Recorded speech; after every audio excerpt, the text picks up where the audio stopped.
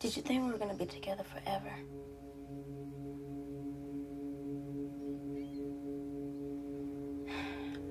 You know, you act like such a little kid. Like you're a little 8-year-old running around being goofy. You know, I just can't stand it anymore. What you want me to say? Don't say nothing. Can I say I'm sorry?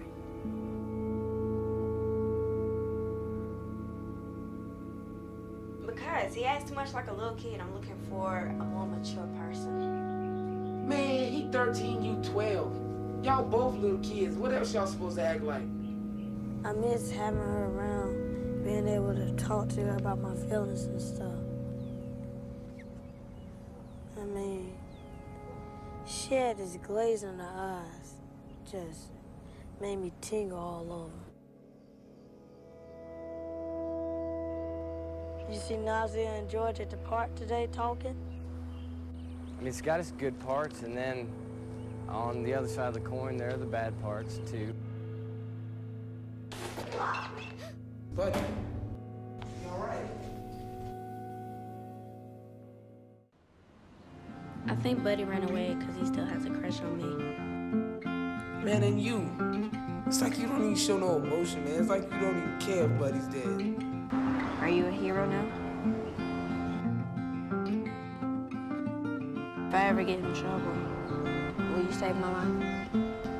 The truth is, we're all fighting for salvation. But at the finish line, you're probably a better man than me. I just wanted to save that boy.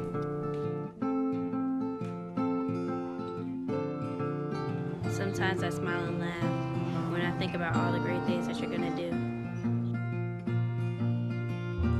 I hope you live forever.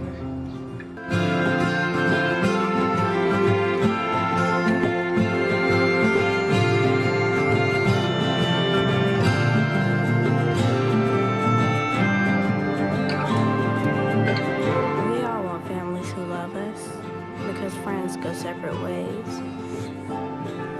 Some of us know our place, our home, our comfort.